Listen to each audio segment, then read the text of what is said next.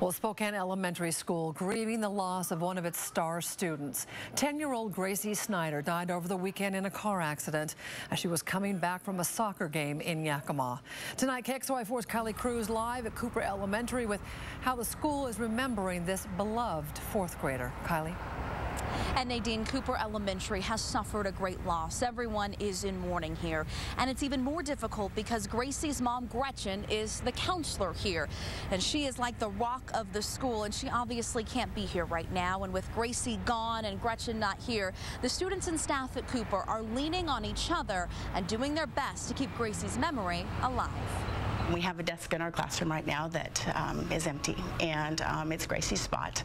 In fourth grade, you never imagine losing a classmate. After all, you're just 10. There is a void that is going to be there because she's not here, because she filled it for everybody. That girl is sweet little Gracie Snider, who died in a car accident over the weekend. Gracie was probably one of the kindest, most amazing children you'll ever meet. Just last week, she was running around on this playground and learning math and science in Miss Campesino's class. I'm so struck at the impact that one small little girl has had on so many people. Today, Miss Campesino asked her students to describe Gracie's impact on their lives. What they saw in Gracie was not absolute perfection, but they saw her as somebody that followed the rules, tried their best, and when they made a mistake, she owned up to it.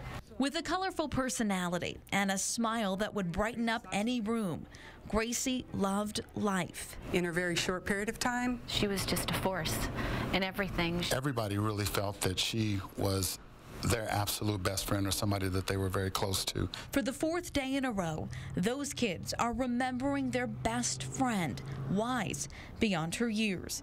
But I think most importantly, she showed all of my kids to be the person that they are inside. And she was competitive, determined, a role model. Her life was short, but her legacy is as big as they come.